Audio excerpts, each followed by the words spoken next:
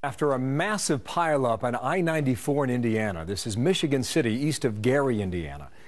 Look at the mess on that pavement there. 15 tractor trailers, 15 other vehicles crashing together, injuring more than 20, including one critically. And a witness there describing what he saw. Listen. I just looked over the overpass down at the expressway, and there were eastbound collisions. There was trucks and cars that collided together.